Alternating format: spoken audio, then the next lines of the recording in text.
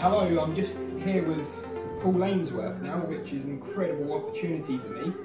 He recently noticed Mossie's being served on the breakfast menu at Tom Kerridge's famous Hand and Flowers, and my face lit up and I just got in touch with him. I wrote a letter and to my amazement he agreed for me to come down here and meet him, and it just means so much to have my family recipe spotted by one of the most acclaimed chefs in the world.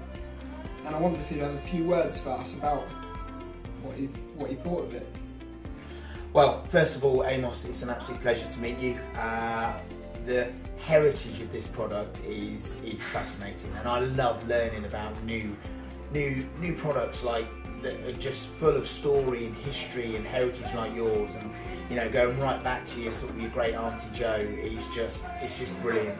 And I think you've done her proud. You know, I was really looking forward to this meeting because, like I say, I'm always looking at like different produce, different things that we can introduce for basically the benefit of our guests. You know, for our guests to always constantly have something that truly is stunning, and this is no exception. You've just poured myself and John a bowl of it, and the first spoonful is, especially if you was having this in the morning, it's just like, do you know what? I'm putting goodness in me. It's fresh. It's so full-bodied, creamy. The acidity is just spot on. Not too much sweetness, which I love. So it's kind of all about the yogurt and not overpowered by sugar. And it instantly makes you feel good. And it just makes, and it's just got such a lovely texture.